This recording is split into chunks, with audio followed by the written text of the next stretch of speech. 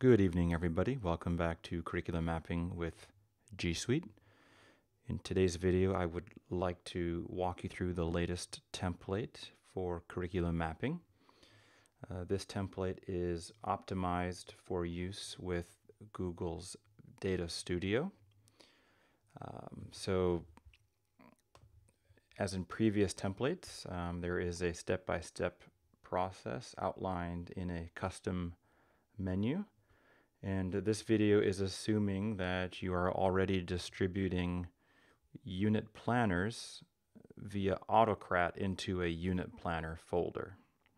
So in other words, you have a Google form that teachers fill out, and then it sends them a template document to get started on filling in their unit planner, because these are the pieces you will need to do this.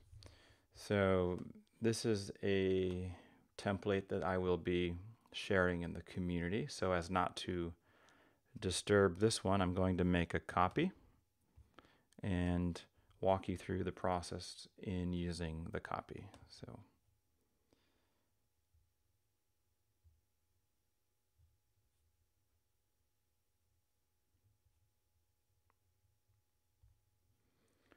I'll go ahead and close the original.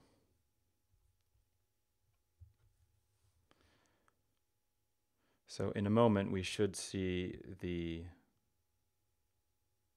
custom menu load here. Here it is.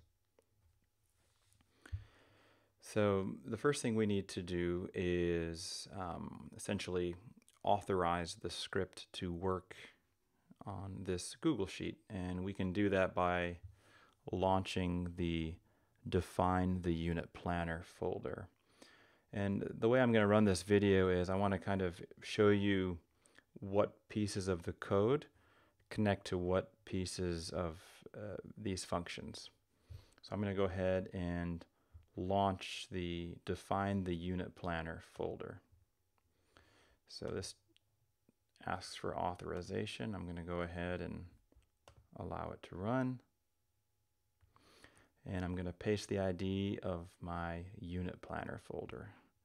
So if I come here, this is my unit planner folder. And I'm going to go ahead and grab that ID, paste it in here. The script will run and it'll say finished. Okay, so that was successful. Well, what did we just do? We essentially stored the folder ID in the script properties. So if we go ahead and open up the script editor, and we'll continue to bounce back and forth from here.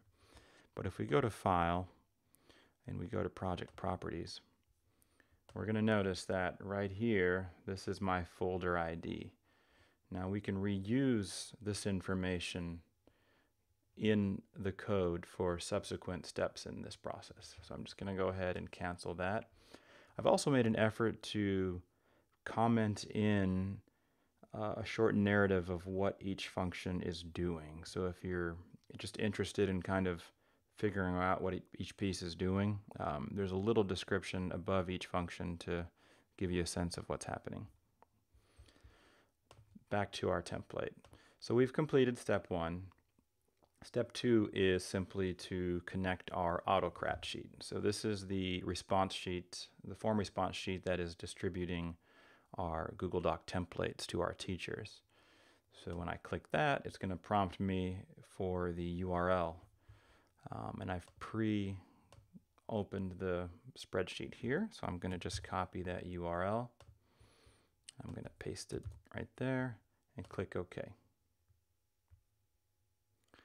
Now, in most cases, this will throw an error, and you'll need to allow access to the spreadsheet.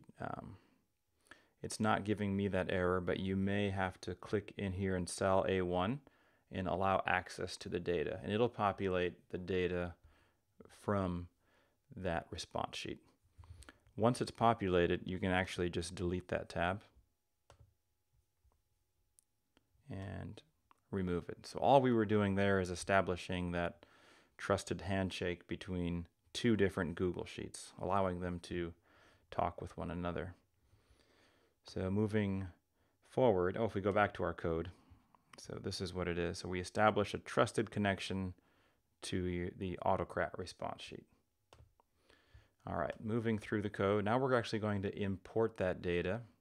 It's really the exact same process. I still have saved in my clipboard that URL, so I'm going to launch it and paste it again.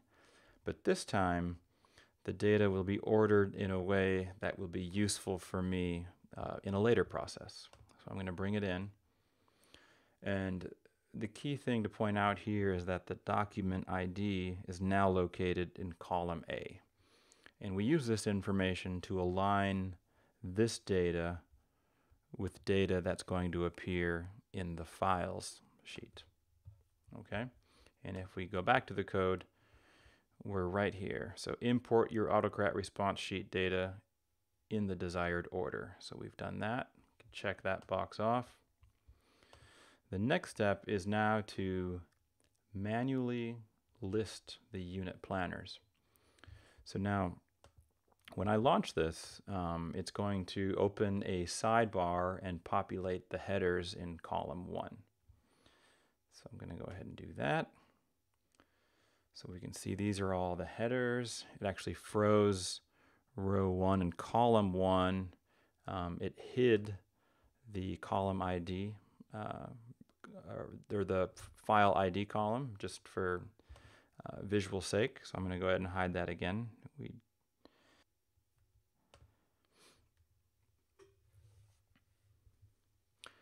Okay.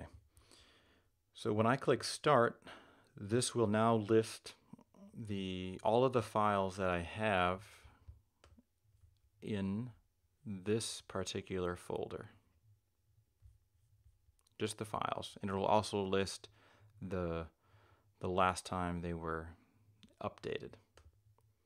So I'm going to go ahead and click the Start menu. And because there's so few of them, this should happen fairly quickly. Perfect. So this is done, and I can close the sidebar. I know the process is done when fields such as subject area, grade level, cycle, start and end dates are populated, so on and so forth, because this function only runs after the listing of files has completed.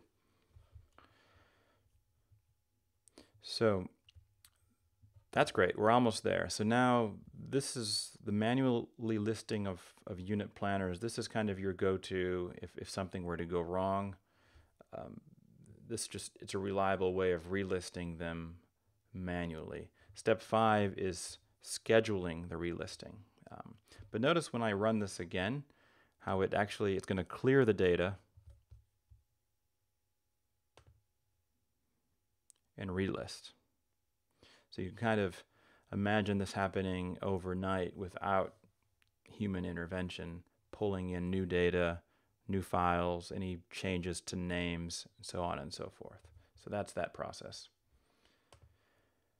Now, to schedule the relisting of these files, that is this process here, auto relist files each night. Now I'm going to go back to the code. So we've already done the manual listing of files, which is essentially this function right here. And notice it's doing it in batches of 10. So again, you can read these notes to kind of get some more insight into what's happening. The scheduling of the relisting is done in this file, the batch process. And it's going to create a trigger that's going to launch this launch process. And you can read about how that works as well. So I'm going to go ahead and run the auto relist files each night. Nothing magical happens here. It just will, again, clear the data. But I'm going to show you the script properties and the triggers after this. In fact, let's look right now. So if we go to the current project triggers, we have no triggers set up at all.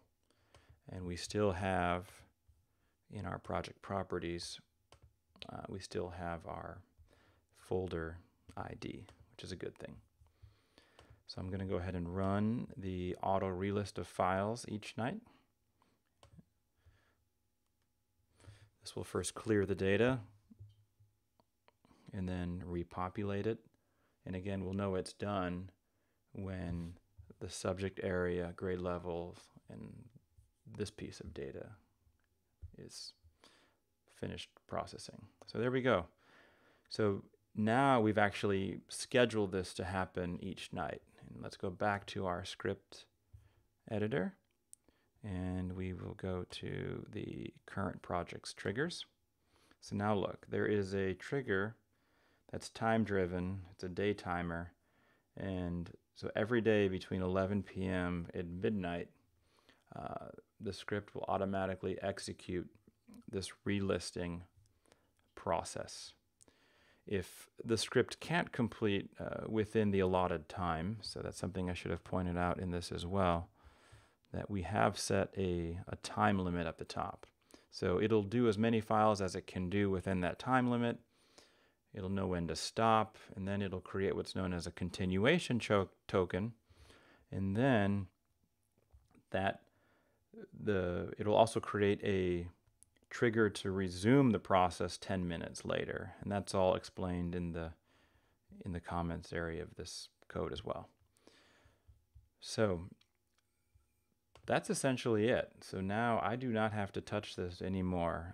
I can come back tomorrow and see any changes to this document, but that should be enough to get you started on using this template with Datastudio. Thanks for watching. Bye.